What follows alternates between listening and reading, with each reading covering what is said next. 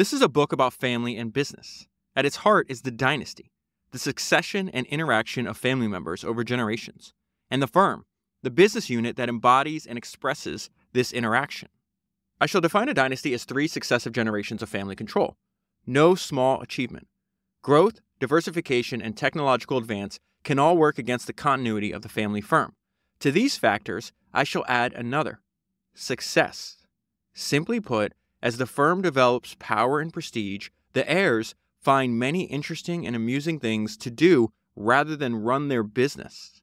Typically, rather than wear the shirt sleeves of their forefathers, they finish in silks and velvets and focus on politics, culture, and the unabashed pursuit of the good life. As a historian, I was drawn into the drama of these stories and the larger-than-life qualities of many of these competitors for wealth. These tales trace the entangled histories of legendary lineages such as the Fords, the Rockefellers, and the Guggenheims.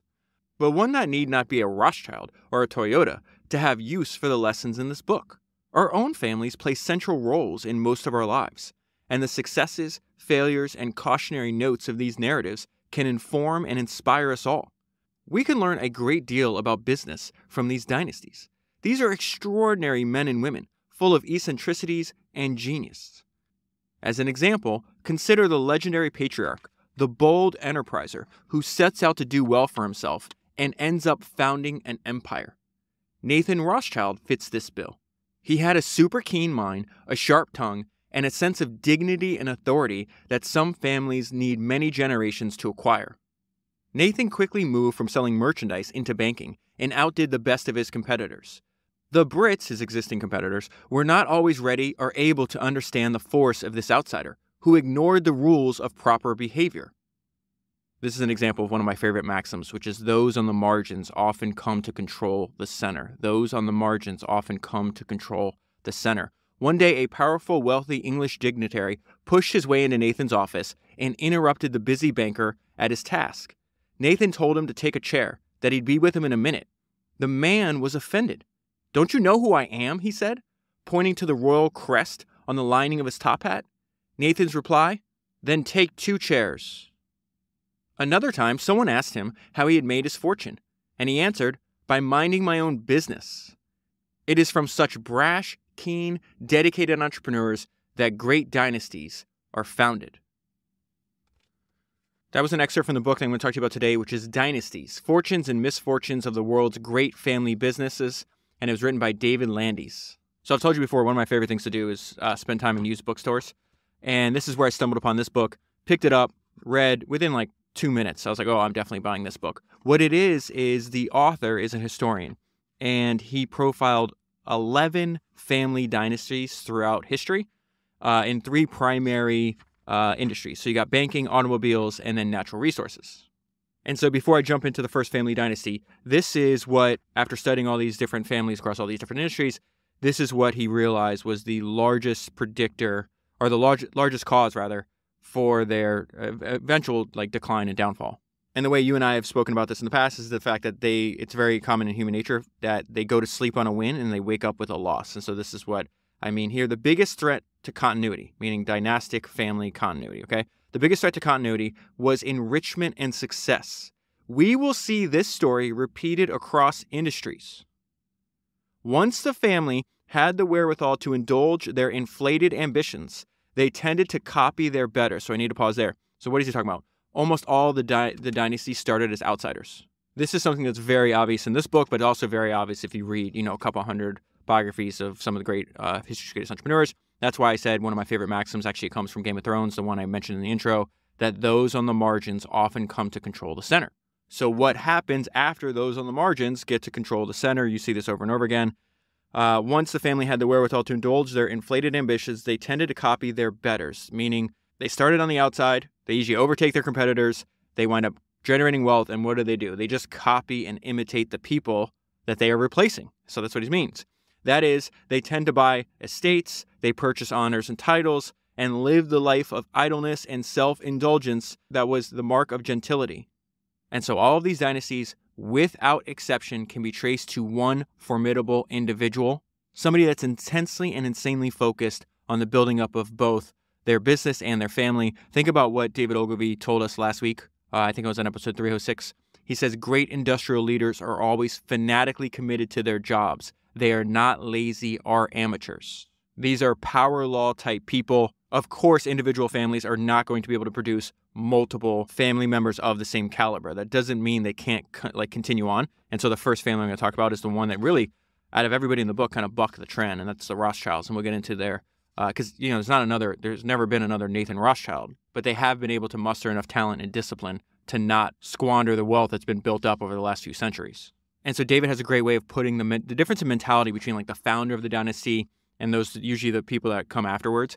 He writes it in French, so I had to actually go and translate this. This is the first time I've come across this maxim, and it's excellent. It's something that I already put in a read-wise, something I'm going to keep reminding myself of. And he says, for many of the great founders, appetite comes with eating. I was like, what the hell does that mean? And it's a saying that means that the more you have, the more you want to have.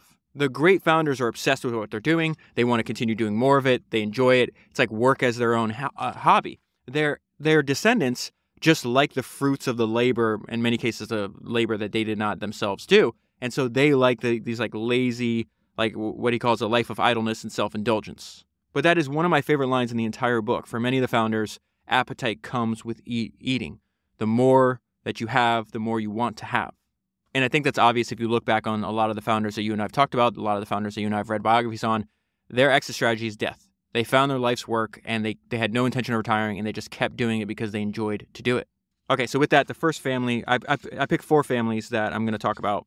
Many of them, 3 out of the 4 families I've done multiple podcasts on. What I will do is I would use this podcast, this episode, as like a jump-off point. I will list in the show notes, you can find it on your podcast player and at founderspodcast.com, all of the episode and the episode numbers of all the different podcasts I've done on the Rothschilds, the Rockefellers, and the Morgan family. This will be the first time I talk about the Toyota family, which I actually really enjoyed. And then from there, based on what you hear in here, if you want to go deeper, you can use that as a reference point. But I do want to start with the Rothschilds because they seem to be the exception to the rule, at least in the 11 families profiled in this book. It says, more than anything, the Rothschilds are a case study in tenacity and a dynasty in which the traits of persistence and intense focus have been passed down from one extraordinary generation to the next. Their family dynasty is going to start in a ghetto. I think it's the world's actually first Jewish ghetto in Europe. It's Frankfurt. It was the ancestral home of the Rothschilds, and it was neither a pleasant nor an auspicious place to start a global empire. It was home to the first Jewish ghetto in Europe, which was created in 1460. First thing that pops out here is, number 1, the Rothschilds' capability of turning a liability into an asset. The ghetto is a terrible environment in which to live, but the adversity and oppression bred traits that would be central to the rise of the Rothschilds. First, a network of Jewish traders and financiers developed who offered one another support. Second, the Rothschild learned that family was their greatest resource, the one place where they could place absolute trust. So no one wants to be born into an environment like this, but the people that are capable of surviving, they develop a very unique set of skills. From this environment, they fought to overcome oppressive conditions and became stronger, more savvy, and better connected as a result. And there's really only 2 generations of Rothschilds that have to deal with this. So the founder of the Rothschild dynasty, I did a 2-part series on the Rothschilds. Episode 197 is on the dad, Mayer, and episode 198 is more on his sons. So let's go over a few traits that he had that are valuable. Number 1, he had an innate talent for his trade. He starts out, they're merchants, but they're also money lenders and money changers. Mayer had a good head for figures, meaning he was good at math, which was great advantage in a world of multiple monies, multiple currencies is what they mean there. Number 3, he took time and built a foundation of the empire by gaining specific knowledge. Very valuable specific knowledge. One specialty of money changers, which was their business, their initial business, was a knowledge of the rare coins that passed through their hands. There was a significant market among collectors for these items, and savvy dealers, which was what Mayer was, would begin systematically hunting for rarities, which then they resold to specialists. So that skill and specific knowledge is valuable and interesting. But what makes it even more powerful is that Mayer combines it with a trait that actually bucks human nature. He thought that long-term relationships were more valuable than short-term profit. That may be easy to say when you're already rich. This guy is living in a ghetto. He's living in a 2-room house with, I think they have something like 10 kids. So let me give you an example of this. Mayer was a go-getter. He would shave his margin or even sell at a loss for important people. The readiness to prefer connections to immediate profit testified to his long-term horizon. Second thing he did, he realized that they were without a lot of financial resources at the time, so everybody in the family had to help the business. This is something that they would continue over the next few generations. So they're changing money, they're collecting coins, but they're also dealing merchandise. So they would sell things like fabrics, yarn, goods from tropical lands. They would sell spices, teas, coffee, and chocolate.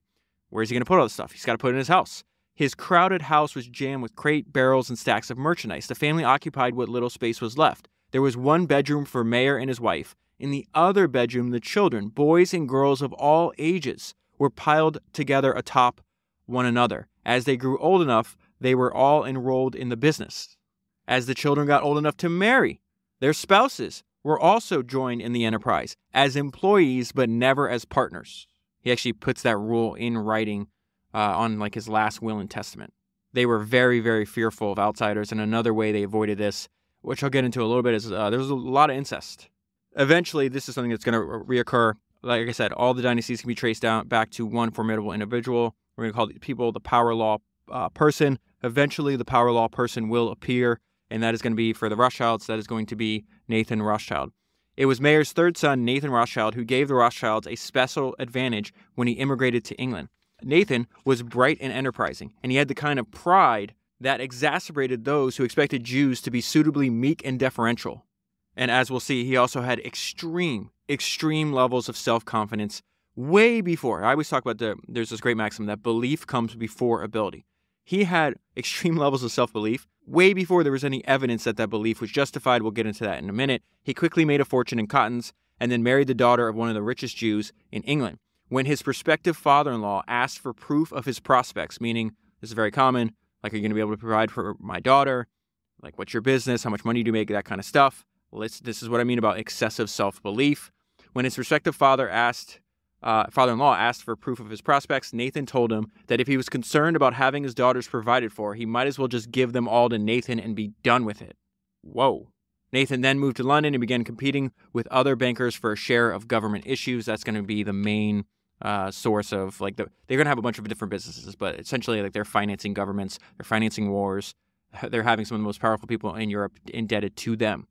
Nathan became the commanding general of the clan, of his entire family. Even though his father's still alive, he's the third son. They all recognized him as just this unique, formidable genius. He ran his office under strict rules of privacy and discipline. No one could enter unless summoned. This is something I already mentioned in the intro, but it's one of my favorite stories, so I'm going to repeat it. One day, an English dignitary pushed his way in. Nathan recognized the visitor and said, "Take a seat. I'll be with you in a minute." The visitor was offended by such offhand disrespect. "Don't you know who I am?" he said, showing Nathan the royal crest on his hat. Nathan was in no way disconcerted. "Then take 2 seats. It was a great time to work and earn in London." So it's something that you see over and over again.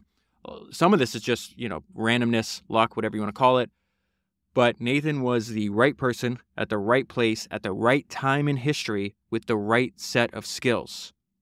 And this is an example of that. It was a great time to work and earn in London. British businessmen were far ahead of anyone else in industrial enterprise, and they needed a constant flow of funds. Nathan had come along just at the right time. So the order I have that I'm going to talk to you about, start with the Rothschilds, then I'm going to go into the Morgans. Because the Morgans, just like I don't even know why I'm repeating this because this is so obvious at this point. The Morgans patterned themselves off the great people that came before them, so they literally studied the Rothschilds. And they looked at the career of the Rothschild family dynasty and said, okay, how can we do that? What did they learn over the course of their career that we can use on our own, right? And what is fascinating to me is, so the Rothschilds started in London, they're at the right place, right? They at this point in history, you'd rather be in London than anywhere else. Now, what the Morgans' growth of the Morgan family dynasty is, the Morgans are going to play that role, but in America. And the Rothschilds had the opportunity to expand to America before the Morgans. And they didn't think they needed to do so because all their power derived from Europe. And so that gap in the market that the Rothschilds seeded, the Morgans jumped into. And so therefore, you could also argue that J.P. Morgan was the right person, the right place, at the right time with the right set of skills and in the right geographic location. Okay, so moving on. At the beginning of this chapter on Rothschild, which is like 10, 15 pages earlier than where I am in the book right now, it something that was fascinating. It says the Rothschilds developed the technique of absolute discretion to perfection. It's like, okay, what does that mean? Later on, it gets into some of the services that they're offering these great like royal houses all throughout Europe. And a lot of them, not only did they need financing, but they also needed the Rothschild to help them hide and then move their wealth around the continent. And so when you go back and you read books on the Rothschilds, a lot of it was the value of the network they built, not only the network for business people, but also like the logistical network. The Rothschilds scrambled around using special carriages, horse-drawn carriages, pre-arranged relays of horses, and hidden compartments. They also had a network of ships where they could move things over water. Nathan's biggest coup was lending the British government the money it needed to finance Wellington's campaign against Napoleon. Nathan had just bought 800,000 pounds in gold from the East India Company. Now, here's the problem. Because they're such a secretive family, there's more unanswered questions than there are like known knowns about the Rothschilds. So like this one section, when they're talking about this, where they made an unbelievable amount of money, there's just a bunch of questions on this page. Like how, why, where? And the answer to a lot of these questions are, we don't know. It says Nathan made this money available to the British Crown, though we have no record of this operation in the Rothschild archive. But it is believed that this was the single most lucrative transaction that the Rothschilds ever made. So Nathan is running his family even though his father is alive. However, when his father dies, he leaves behind like a list of guiding principles for the family. They adhere to this pretty strictly for the next, let's say, 2 generations. There's one or two deviations, and then eventually, it changes over time. Obviously, the further away you get from Mayer's death, he died in 1812. But I want to tell you a little bit about this. Before he went, he drew up a partnership agreement and a will that laid out the principles he felt should guide the family enterprise into the future. These clear rules for order, family behavior, and the succession of power very much distinguished the Rothschilds from the other banking dynasties. So that's why I wanted to start with them, because they are the ones that are the exception to the rule, the ones that buck the trend. He began by distinguishing his direct male descendants from any other Rothschild relations. There would be no room in the business for son-in-laws. They could work as employees, but they have no ownership and they have no say in the management. And then very similar to Sam Walton's autobiography that he's writing when he's dying, he says, hey, if you come with any of this foolishness, I will come back and haunt you from the grave. He has like a line that's very similar to that in his autobiography. We see that Mayer puts this in his will. I shall never forgive my children if they should, against my parental will, take it upon themselves to disturb my sons in the peaceful possession of their business. I do want to get into one way that the Rothschilds try to keep the business in the family, and this is what I referenced earlier. 16 of the 18 matches made by Mayer's grandchildren were between uncle and niece or first cousins. So Nathan dies young. At the time of his death, he is likely the richest person in the world. Nathan died in 1836 when he was only 59. He may have been the richest man in the world, but he had the misfortune to live in an age where that did not know about antisepsis. He was infected by an abscess on his lower back. And then this line is a great description of what I was explaining earlier, that you shouldn't expect there to be another Nathan, especially in their own family. The brilliant entrepreneur and innovator was gone, and his like would not be found again. And so what happens next should be expected. Human nature is constant. The family's rigid adherence to Mayer's rules began to lose force as time marched forward and future generations came of age. This was inevitable. One cannot become enormously rich, drink and dine with high-status dignitaries, and play and flirt without absorbing new values and habits. And so it was with the Rothschilds. And really what they're about to describe is the difference between a founder and a manager. The founder wants to innovate, he wants to grow, wants to keep on going. The family's already rich. They just don't want to lose what they already have. The passage of time changed the family gradually from an active promoter and investor to a custodian of family fortunes. So then we have this guy named Frank Harris who talks about this conversation he has with one of the grandchildren. The grandchildren are adults and running the business at this point in history.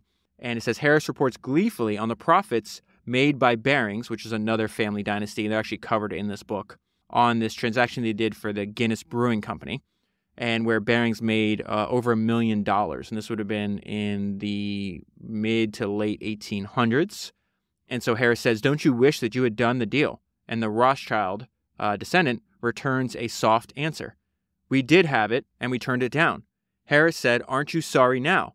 And the Rothschild grandchild said, when I turn down deals, I go home at night carefree and easy. When I take on a project, I can't sleep. The tacit rules of the Rothschild dynasty now were aimed at preserving sleep and peace of mind. And so when I got this page, I left a note to myself, and I think the reason this happens over and over again is because if your goal is just accumulation of more money, like that's probably the right move. You are already one of the richest families in the world, if not the richest family, and being abundantly cautious is probably the correct move. If the continuation and continual accumulation of money and then pass it down to the next generation is the goal. And we are living almost 200 years after the events that you and I are discussing in this book, and we can't tell how much money they have, but we know they have a lot. Or I should say it is likely that they have a lot. The author is then comparing and contrasting Nathan, the power law person, power law founder, with his descendants. Nathan had given himself heart and soul to making money. His descendants worked rather to spend it, a theme that we shall see repeat itself for many of the great dynasties. But unlike many of the great dynasties, where the offspring began to stray, many Rothschilds remained powerful in the business world. It is as if they possessed a secret genetic gift for making money. And then this summary of the section is exactly why I wanted to talk about them first. The Rothschild family is perhaps the most important and tenacious dynasty in modern business history. Only a few dynasties have shown as much persistence across centuries. Okay, let's jump right into the Morgans. The great thing about the Morgan chapter is the author does a lot of the work for you and I, where he is going to constantly reference, compare and contrast the Morgans and the Rothschilds. So it says the Morgans offered a very different response to success and growth from that of the Rothschilds. The Rothschilds insisted that their bank be an exclusively family enterprise, no outside partners. And they have held to that. The Morgans were not numerous enough to do that, nor did they see outside partners as intruders. On the contrary, they needed them. The result was that the family bank moved on to a Morgan-less managerial corporation. So I just want to pause there because they're like, hey, the Morgans couldn't do what the Rothschilds did because there just wasn't enough of them. I can't remember which other family, it's talked about in the book on another family I'm not going to profile, where they realized that essentially, if you want to build a family dynasty, they would recommend that you have a bunch of kids. 8, 10, 15 kids, whatever the case is, because the natural distribution of, let's say you have 10 kids, a handful of them are not going to be interested in business. Maybe 1 or 2 are going to have the same level of drive and intensity that maybe the founder, or a similar drive and intensity that maybe the founder of the family had. But that was explicitly stated in the book where they're like, okay, the only way to get around this, if you want to have a family dynasty that lasts a long time, is you have to have a bunch of kids and then you have to convince your children to have a bunch of kids. And so I'm pretty sure J.P. Morgan's dad, Junius, who I'm going to talk about in a second, I think he only had 2 sons. And when they say kids in this time, it's obviously, it's going to be the male line of the family that they're optimizing for. Before I get to Junius, I want to talk about Junius's dad. The Morgan family dynasty is interesting because the actual Morgan company wasn't even started by a Morgan. We'll get to there in 1 second. But there was a lot of wealth transferred down over multiple generations. So they were successful. They are a case study in successfully saying, hey, we start with Joseph Morgan. He's going to make a bunch of money. He's going to give some of that money to his son, Junius. Junius is going to make a bunch of money, give that money to his son, JP. And so they were successful in taking an inheritance and growing it and passing it on to the next generation. So J.P. Morgan, his grandfather was this guy named Joseph Morgan. He did a bunch of things, but what he is most well known for is that he made a lot of money in real estate, but he was also one of the founders of the Aetna Fire Insurance Company. So Joseph Morgan is the first person in the Morgan family where he has a knack and a love for business, and then he passes along that love and passion for business to his son. So it says, most important, Joseph put his son Junius Spencer into the trade. So Junius is going to have 10 years of experience in banking and in commercial trade before his father passes away. Joseph left an estate of over $1 million. So that would be about $40 to $50 million when this book was published. This book was published 20 years ago, so it's even more now. Junius took this money and then went after bigger game. Now, he does something really smart here. He winds up moving from America. The Morgans are Americans. He moves to America because this is 1854. Where is the center of commerce in the world at this point? In the Western world, clearly London. He'd move to London and then send his son, J.P. Morgan, to school in France and Germany. On the past episodes I've done on the Morgan family, I told you before that I found Junius to be the most impressive of all the Morgans. This is an example of that. This untypical breakout from local to regional to national to international over the course of generations was the building of a global family fortune. Junius, to me, seems the most driven. We have evidence of this here. He set out. He's like, I want a dynasty. From the beginning, Junius had far-reaching aspirations. He would build a dynasty. His models were the Barings and the Rothschilds, both European banking family dynasties. Both are covered in this book. So it talks about his son, J.P. Morgan. J.P.'s health left much to be desired. Throughout his entire life, work had to be compensated by intervals of recovery and repose. He would engage in fierce spells of activity, followed by long vacations and months of travel. You can still get, if you're in the right business, you could still get really wealthy by doing this like sprint, rest cadence. That's very different from, I would say, most of the founders that you and I cover, the grinders. When I got to this part, all the way back on episode 124, I did a 3-part series on Larry Ellison. There's this fantastic biography of Larry Ellison called Soft War, an intimate portrait of Larry Ellison and Oracle. And Larry Ellison was like this too. He states in that book, he's like, listen, Bill Gates is a grinder. I'm a sprinter. And so let me just read a quote from the biography of Larry Ellison. And it says, although he always talked about technology and Oracle with passion and intensity, he didn't have the methodical relentlessness that made Bill Gates so formidable and feared. By his own admission, Ellison was not an obsessive grinder like Gates. I am a sprinter. I rest, I sprint, I rest, I sprint again. Ellison had a reputation for being easily bored by the process of running a business and often took time off, leaving the shop to senior colleagues. That is very much, in my mind, the model I have of J.P. Morgan. And I think he was bored by the process of running a business. I think he said he did something like, I can't remember the exact number, like he would do a year's worth of work in 3 months or maybe a year's worth of work in 9 months, something like that. But I know he took at least 3 months off every year. But that comes later in the Morgan family history. This is what I meant that makes their dynasty so interesting, because the launching point, not including the money from their grandfather and Junius's father, Joseph, comes from George Peabody. He's not even a Morgan. It says George Peabody was also an American living in London. He was a high-quality merchant banker of London. Peabody is going to run across Junius and recruit him to take over. I'm pretty sure Peabody was like this like miserly figure. I think at one point I'd read about him previously. Let's say he was making like $300,000 a year. He would live on like $3,000. Like he wouldn't spend any of his money. I think, let's say he's making $300,000. He would live on like $3,000. Like he would actually spend like $3,000 a year. So anyways, I'm pretty sure he didn't have any kids. So he recruits Junius, almost like this adoptive son. And it's from this is the prehistory of what becomes now in our modern day and age, JP Morgan Chase. Chase Manhattan obviously buys out JP Morgan, I think for $30 billion. That's how this chapter ends. This was a great opportunity, not only because Peabody was the leading house in Anglo-American trade. Peabody himself was also approaching retirement. He had run into Junius Morgan in various transactions, liked what he saw, and offered him a partnership in 1854. When Peabody then retired 10 years later, the firm became J.S. Morgan and Company. J.S. Morgan and Company. When Junius retires, it's taken over by J.P. That becomes J.P. Morgan and Company. That is the company that Chase Manhattan buys many, many years later. I love what the author points out, because this is exactly how I felt when I was reading the history of the Morgans a few years ago. The history of the House of Morgan tends to glide too quickly over the career of Junius, and yet it was he who won the family place and fame in international banking. And their first big break comes from, again, we talked about this earlier, your competitors are always going to leave gaps in the market. Junius is very much patterning his family off the Rothschilds. The Barings even came before the Rothschilds. They're all operating in Britain at the time. This is the center of the financial universe. And there is this war between Prussia and France that France loses and needs a bunch of money for restoration. This is in 1870. But the leading British bankers, including the Barings and the Rothschilds, had little faith in this opportunistic French political creation. So they're like, no, we're going to pass on this. Junius is like, oh, I'll take this up. I'll take you up on this. It was at this point that J.S. Morgan and Company stepped forward and agreed to underwrite the loan. And so there's a bunch more detail about what happens. I'm just going to get to the punchline. Junius made a fortune from this unanticipated windfall. It estimated he made about $450 million in today's money from this one single transaction.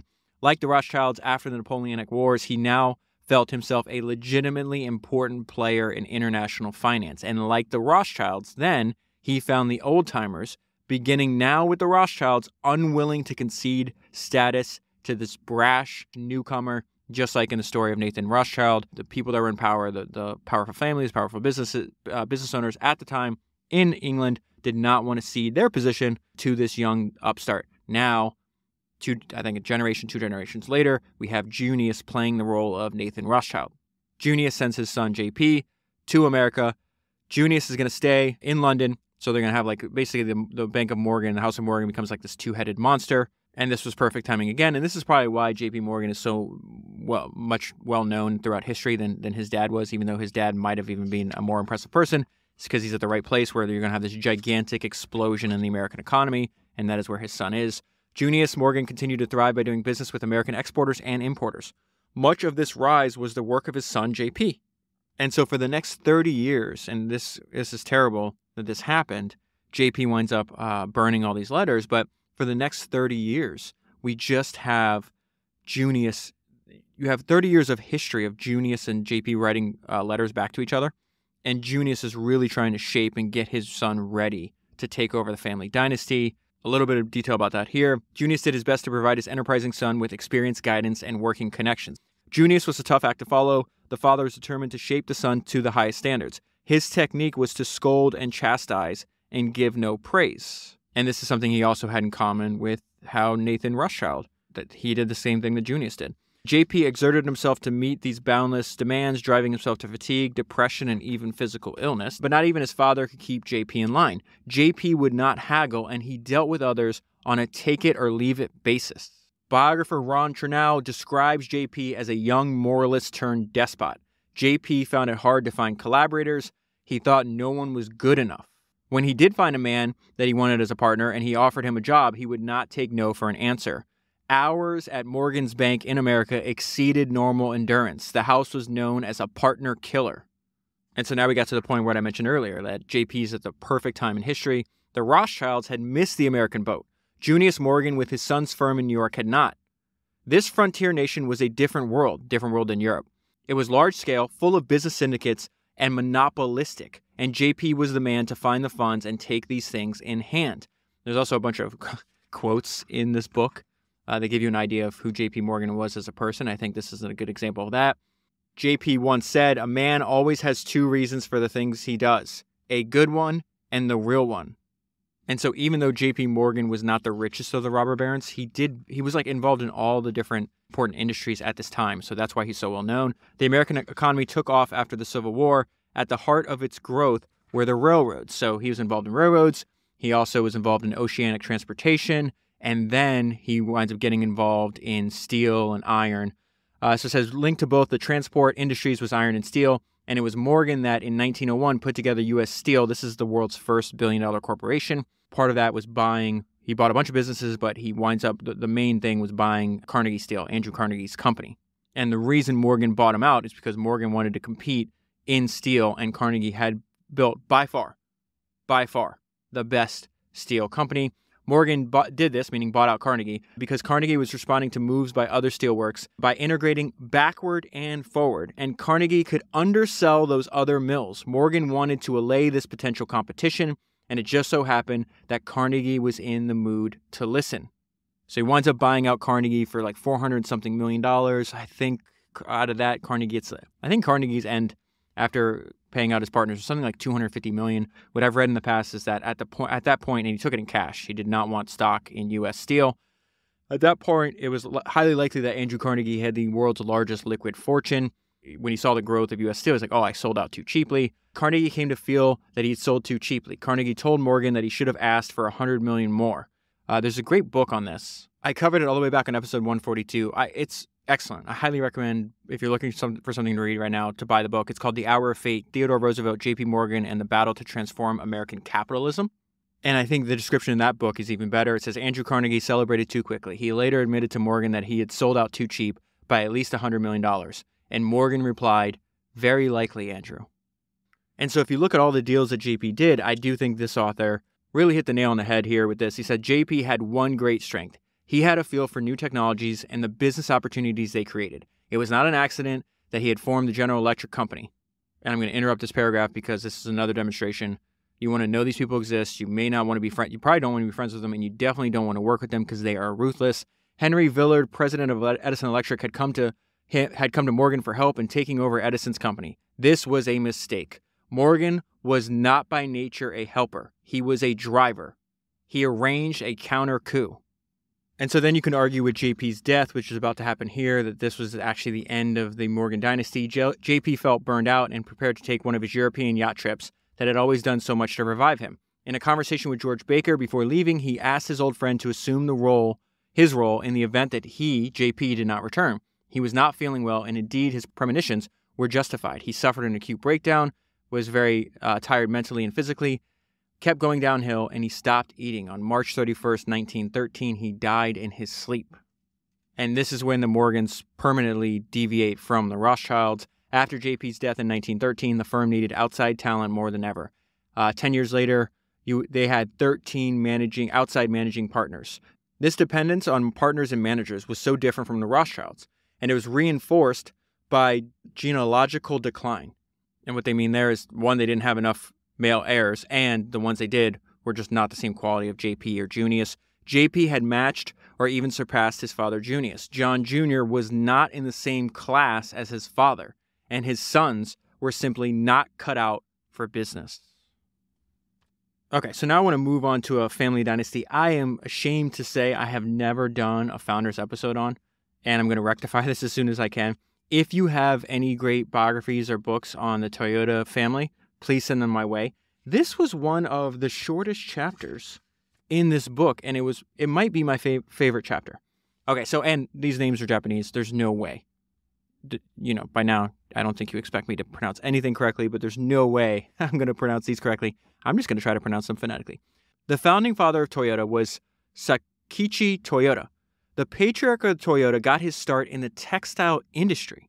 He was born in 1867, the son of a carpenter in a remote country village. So in the area he's growing up, the men are working in agriculture. The women are expected to earn additional income for the family by weaving cotton cloth. So most homes where he was born in the area he lived had a hand loom. That's really important because he's going to build the seed money for Toyota Motors comes from the patriarch of the Toyota dynasty selling his technology on a more efficient and they call it like a power loom, which I'll get to in 1 second. From a young age, Sakichi was fascinated with the challenges presented by these looms. He set himself to making improvements, much to the despair of his father, who felt his son should stick to carpentry.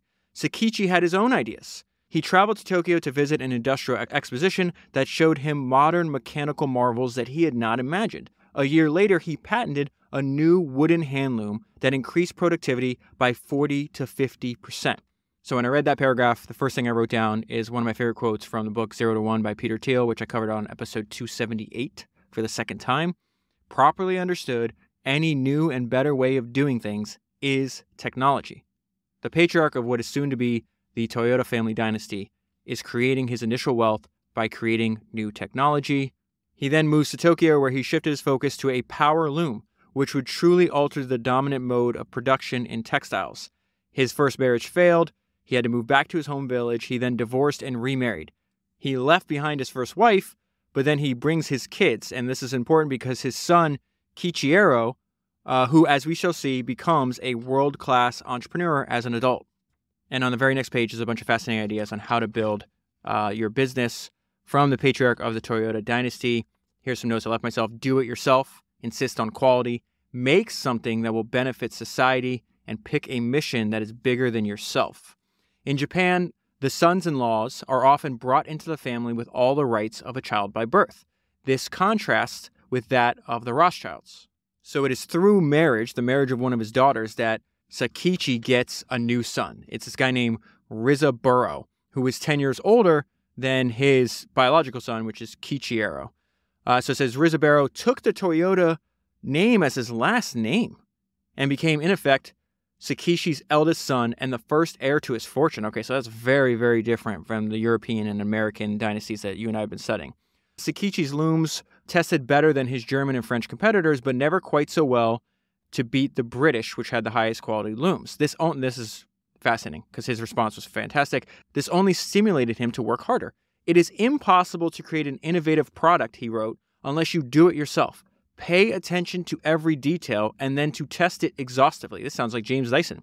Never entrust the creation of a product to others. That also sounds like James Dyson. For that will inevitably lead to failure and cause you deep regret. That whole sentence, those multiple sentences could have come out of James Dyson's mouth. Episode 300, if you have not listened to it, I've got a ton of messages in the last few weeks about that episode. People seem to really love it. These new looms found a ready market abroad, so that was important. Let me pause there.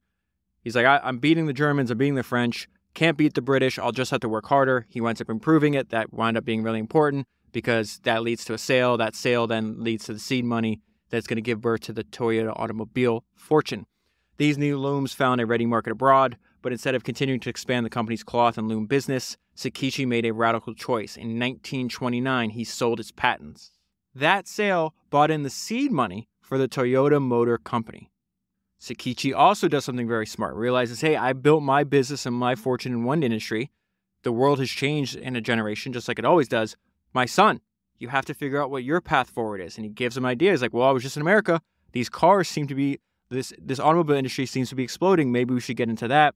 Sakichi himself was too old to undertake auto manufacturing, but a visit to the United States convinced him that cars had a mighty future. He saw this as a suitable task for his son, Kichiro. This is the biological son, okay, whom he admonished. I devoted most of my life to inventing new kinds of looms. Now it is your turn. You should make an effort to make something that will benefit society. That is the most important sentence in this entire chapter. I will read it again. You should make an effort to make something that will benefit society. He challenged Kichiro to build a Japanese car with Japanese hands. So Kichiro goes to America, and he does what Sam Walton did. He visited his soon-to-be competitors more than anybody else. He visited automobile plants and took copious notes on what he saw and heard, just like Sam Walton did. I don't remember if I mentioned on this recent Soul Price episode I did a few episodes ago, but they caught Sam Walton walking through like a Price Club, I think, at the time. And I think Soul Price's son was the one running the business at this point. And he had been walking around, not just taking notes, but he had like a recorder, a tape recorder. So he's walking around with like a microphone, and he's just notes to self, do this, do that, do that. Winds up getting caught. They confiscate his tape recorder and the tape. Sam Walton writes a letter to Robert Price, which is the son of Soul Price. He's like, hey, I understand if you don't want to give me my tape back, but can I at least have my tape recorder back? And Robert's like, we're not going to destroy your tape. And he sent him back, all the notes, didn't delete anything, and just like, here, Sam, take it. Okay, so let's go back into the early development of Toyota. Remember, keep this in mind. 1929 is when they have the idea. 1929 is when they have this idea that we should do cars, okay? This is going to be, the success is multiple decades in the making. At this point in history, Japan had no true automobile industry, even 30 years after major companies had been established, automobile companies had been established in Europe and America. Japan's like, oh, we need to fix this. The state appointed a committee to look into developing a national automobile industry and urged a trio of producers. Check out the names. I think all these names are still around, maybe not Isuzu. They asked Nissan, Isuzu, and Toyota to design a standard chassis. For all of them, this was the easy part. The big problem was the engine. They did not know how to make an engine like the Americans and Europeans did at this point. Now, his starting point is fascinating, right? He's like, anybody can build a chassis. We need to figure out how to make an engine. He's going to wind up copying an engine, and I'll tell you why I think that's smart. But from the very beginning, he realized, he's like, listen, we're not just making a car. We're making a system of production. He understood that he was creating not only products, but an industry and a new system of production. This understanding of the importance of developing successful processes lay and still lies at the center of Toyota's success. So when you look at books on Toyota, a lot of them goes into the Toyota production system, which then spread to many industries outside of the automobile industry. What I found interesting is Kichiro decided, he's like, okay, we've never manufactured an engine before. And essentially he reverse engineers and he copied the Chevy engine. And so I'm going to read this one sentence. I'm going to read the note that came to mind after this. It says, the result was an engine so exact that it could accept Chevy replacement parts, a major advantage when the inevitable breakdown occurred. So a Toyota engine could break down. Toyota does not have an abundance of natural resources. They don't have a lot of money. But what they could do, and they don't have a bunch of excess inventory waiting, just sitting there waiting around. And so it's like, oh, wait, my Toyota engine breaks down. We can just order parts from Chevy, and then we could fix our car. This is a smart move with a country with limited natural resources for this actual industry that they're in. Now, later on, obviously, you want to control as much as possible. But at this point, he's like, okay, we just want to make sure, one, that we can build a car that's reliable, and two, that we can sell them. There's a weird parallel that just came to mind. My friend Andrew Wilkinson started this company. He's the co-founder of Tiny. He owns a bunch of companies, like 30-something companies. But he started an email management company called Mailman. And so he had mentioned it. And so I went to the Mailman site. It's mailmanhq.com. And I was like, oh, this is really smart. Mailman starts as a Gmail plugin.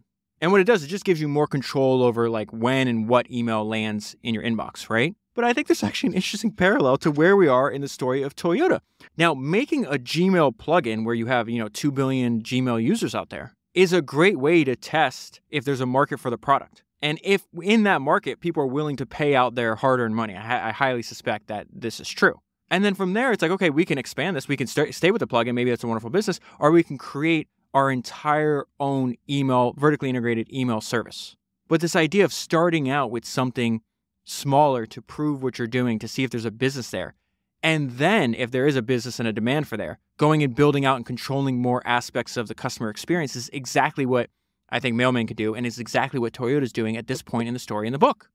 I think that is a reoccurring theme in the history of entrepreneurship, that the greatest entrepreneurs usually start out resource constrained. It forces you to be more creative, to be more resourceful, and to actually test to see if there's actually enough demand to build a valuable business for the product that you think that you're trying to put out into the world. And so this idea of lean production is a major theme in the Toyota family dynasty. Kiichiro also began to experiment with new systems of supplying materials. He cut back on traditional cash outlays because he didn't have it by deliberately decreasing warehouse capacity. The goal was to produce vehicles on order and to use the proceeds to pay for materials and parts as needed. Kiichiro's idea came to be known as lean production. And so remember earlier I said, remember 1929, this is success many decades in the making. The note I have on the next page. How many other car companies had to pivot to making food so they didn't starve to death? This is in the middle of this Japanese imperial expansion. They're always at war. They're eventually going to go into war with America, which obviously is a bad move on their part.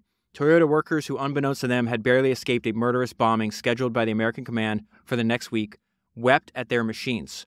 So they're closing down the Toyota factory, right? This is after they lost the war, World War II to America. And now they have to pivot. They're like, we cannot make cars. There's no demand. We have to make food. The outlook for Toyota was grim. They transferred their manufacturing efforts to focus on subsistence. Employees were set to planting vegetables, and the company built a flour mill, a bakery, and a charcoal plant to take care of food and cooking.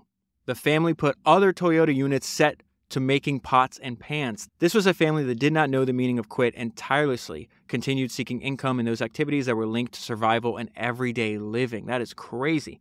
How many other car companies had to pivot to making food so they didn't starve to death? Very few. Now, the weird thing is this liability winds up flipping into an asset, because post-World War II, Japan is occupied by the American army and they need transportation. So they look around like, who can build us a bunch of trucks? Turns out Toyota has the capability of doing that. The Americans needed transportation. They asked Toyota to start making trucks again. That is in the mid to late 1940s and 1950s. Toyota has a huge influx in money from America again because of the Korean War. And then in the 1950s, the company was momentarily rescued by the Korean War. America needed friendly manufacturing in Asia, and Japan was in the perfect position to supply the U.S. Department of Defense. Between 1950 and 1954, nearly $3 billion in industrial contracts flowed into Japan, and Toyota took its share. Here's another smart thing that Kiichiro did. He's getting towards the end. He's about to retire. This has been going on for multiple decades. He's like, listen, we've been making money, but we've been saved by this artificial market from the U.S. government. We need to have the skills to survive in a free market. Towards the end of his presidency, in a memo that became something of a moral call to arms, he said, the Japanese auto industry has been fostered and protected in a controlled economy and has never braved the rough ways of a free market system. It is like a hothouse plant. Moreover, viewed impartially from a global standpoint, Toyota is far from being a first-class company. Because of Japan's defeat in the war, we see ourselves as something like a third-class auto company. So he's like, all right, we need to fix this. Kiichiro retires, and he leaves in charge his cousin Ijai, and Ijai does something smart. He goes to the United States. Who could dream that a Japanese car maker, at this point in history, would ever be able to compete with an American giant? At the time, Toyota was making 40 cars a day. Ford was making $20,000. Ijai learned much of value on his trip to the United States. Most important, he returned with the sense that nothing he saw in America was beyond Toyota's ability. They just have to find a way to do it with their limited natural resources. Ijai is still really young, so the actual real power in the Toyota company at this time was with this guy named Ono. That's his last name, Ono, who was a professional manager and a mechanical engineer. Ono had vision. It was he who developed and implemented Kiichiro's idea of lean production into a system that became known as TPS, or the Toyota Production System, which could be used in making not only automobiles, but all manner of complex industrial products. TPS was perhaps the most important technical innovation since Ford's successful implementation of the moving assembly line, and the Toyota Production System has transformed manufacturing throughout the world. The aim was to waste neither time nor space, which they did not have an abundance of. They were lean and mean. Workers didn't need to move about, and materials were delivered to them. Materials arrived only when needed, or quote-unquote just in time, which cut down considerably on waste. Much of what Ono wanted ran against deep-rooted Japanese habits of hoarding against feared shortages. His lean manufacturing process took several decades to develop and perfect, so the great benefits were not clearly visible at first. And so in 1967, the family finally thought that Ijai Toyota was ready to take back the reins. He finally got his chance, and he took over as president, the first family member by bloodline to hold the position since Kiichiro. Growth continued at a rapid pace. In 1972, the company's annual production hit 2 million cars. In 1980, it was 3 million. By the early 1990s, Toyota could compete with anyone on equal terms. The seed of this success in 1990 was planted in 1929 by Sakichi Toyota, 60 years earlier. To this day, Toyota is still a family enterprise. Okay, so then let's end the episode on dynasties, talking about a family that's not an actual dynasty. The Rockefellers are an interesting case study in any examination of dynasties. Everyone thinks of the Rockefellers as a dynasty. Everyone knows the Rockefeller name and is aware that the Rockefellers remain active and powerful in business, politics, and philanthropy. When it comes down to it, though, the Rockefeller story is really that of the mediocre rise of one person, the patriarch, John D. Rockefeller. Rockefeller was a brilliant but difficult man, and perhaps it ought not to be surprising that a person of his drive and ruthlessness did not inspire a passion in his descendants to take command of the family enterprise as he had. And so Rockefeller is another example of right person, right place, right time, right set of skills. Rockefeller's luck came from time and place. The Cleveland of his early years was a small boom town, a place that favored energy and ambition, and John had plenty of both, along with cleverness and cunning. Part of this was due to his upbringing. "I cheat my boys every chance I get," his father bragged. "I want to make them sharp. I trade with my boys and I skin them, and I just beat them every time that I can." And so Rockefeller did the same to the rest of his competition in the oil industry. His father's lessons paid off. John went to work as an office boy and a bookkeeper and caught the eye of his employers as an intelligent and zealous young man. Feeling underpaid, he left to begin his own mercantile partnership. For this, he needed $1,000, which his father was ready to lend him at 10%, a bit above the then prevailing interest rate. But John was happy to take it. At 19, he was his own boss. He went down on his knees and begged the Lord to bless his new enterprise. Rockefeller met with immediate success because he was patient and methodical. His life aim was to get money and then use it as wisely as possible. This pursuit of wealth was a sacred calling. I've done multiple episodes on Rockefeller. I will continue to do multiple episodes on Rockefeller in the future because he may be arguably the most important entrepreneur in history. This is so important to understand Rockefeller. He believed in his, me and you may look at this and this is obviously not true. He believed that he was put on the earth by God to make as much money as possible, and then therefore he could give it away for the betterment of humanity.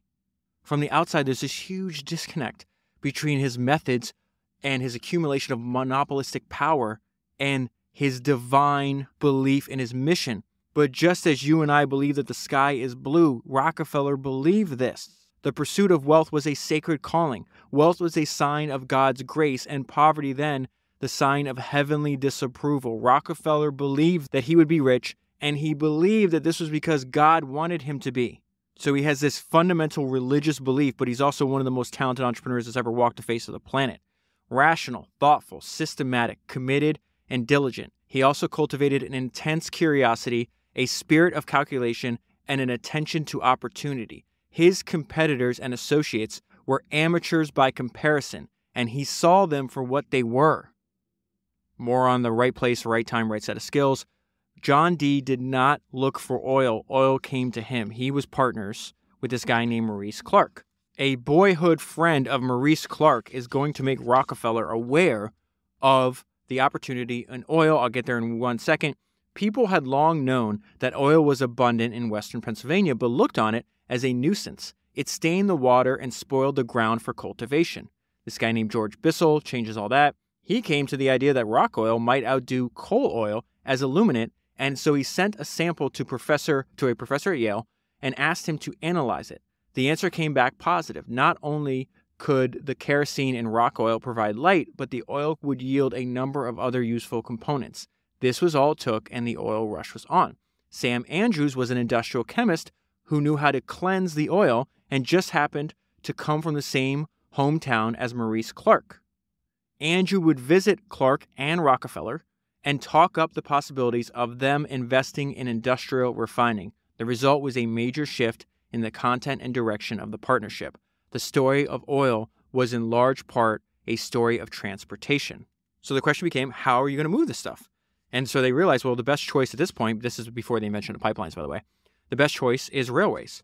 And so it says, anyone who looked at the situation at that point would have declared that railways are going to be the inevitable winner. They could squeeze producers and refiners within an inch of their survival. Yet that is not what happened. And so this is the idea that John D. Rockefeller and his partner Henry Flagler come up with that gives them a major edge over every single one of their competitors. The idea was to elicit discounts and rebates, not only on one's own shipments by rail, but on those of the competitors. And what could be better than to have your competitors working for you, especially when the railways raised rates to cover the cost of rebates to Rockefeller and Company.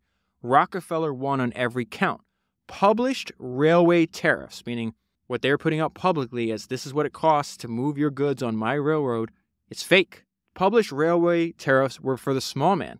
They were not for major shippers who could play one railroad against another while promising steady cargo. This is the most important fact that this all hinges on. Rockefeller was such a large producer that he could promise the railways steady amounts. As you probably know, there's a history of booms and busts with railway traffic, just like in many other industries, just like in the oil industry. And Rockefeller's like, I'll smooth that out for you, but I want the best prices available. Another important part, this was secret. When it was found out, it was made illegal. These were not seen as ethical, so that in the long run, federal legislation made preferential rates illegal. By then, the game had long been played out. Rockefeller succeeded in persuading just about every refiner of importance to join his cartel. That was the only way that they could obtain good rail rates. The stubborn holdouts, meaning the other oilmen, the stubborn holdouts went under and died hating him. The wise ones sold. Most of them took cash. The smart ones took stock and became rich. John D. told them to do that. Good advice. Even so, they hated him. And this goes back to that predilection for long-term thinking when most other humans can only see what's right in front of their face. John D. deserves credit for vision, the vision of what could be if only the industry could have been gotten under control. Where others could think only of quick profits and fast living, he thought of restraint, organization, rationality, and frugality. He also knew he was best in class in a brand new industry. His business was by far better. It was run more economically. In fact, that advantage kept compounding. This is one of my favorite all-time Rockefeller stories. He's approaching all these different oil companies. He's gonna monopolize this entire industry. And he's like, listen, just you can't compete against me. Better let me buy you out. I'll give you cash if you want, but you can get stock in the best oil company that the world has ever seen. And one of his closers was that he would actually give the people he's trying to overtake, look at our books. Look at how can you think that you're going to compete with me? His clincher was to offer the victim a look at the books of Standard. A potential seller was dumbfounded to learn that Standard was able to sell at less than his own cost of production. They could kill him whenever they pleased. Another smart move that John D. Rockefeller did, and I've told you about in the past. You wouldn't even know if he bought up other companies. He would say, hey, listen, it is very important to keep these contracts confidential. Keep the deal secret even from your wife. And this is also another advantage to compound. So let's say there's oil company A and oil company B, right? Rockefeller wants to buy A and B, approaches them both. B says, hell no, I'm not going to sell to you. I know what you're doing. Company A sells to him. Rockefeller now secretly owns and controls Company A, and then he has people from Company A go, hey, let's go to Company B and we can stand up and fight against Rockefeller. You just got to sell to me. And B's like, okay, to get back at Rockefeller, I'm the owner of Company B. I'm going to sell to you. Not realizing that Company B had secretly sold to Rockefeller, thinking that he was just selling to Company A. That is another reoccurring theme in the history of entrepreneurship. Bad boys move in silence. And so the reason the author says that Rockefeller dynasty, properly understood, is actually not a dynasty at all is because Rockefeller never tried to have the continuation of the business run by his family. He had partners with Standard Oil. It says well into their lives, the Rockefeller children were kept in ignorance of the family fortune. And when Rockefeller retired, and I say retired in like quotation marks because he's still running the show, he's just not showing up at the office anymore. What's fascinating is that he actually retires before the mass production of cars. And so all the demand that the automobile industry will bring for oil. So he actually gets much richer in retirement, technically retirement, than he did when he was actually working at the office day to day. But when he chooses to retire, he actually picks his hand-appointed successor who still reports directly to him. And he didn't pick his son. He picked this guy named John Archbold. And so the strange decision that Rockefeller does here is he gives a ton of money to his son, but actually doesn't try to teach him the business.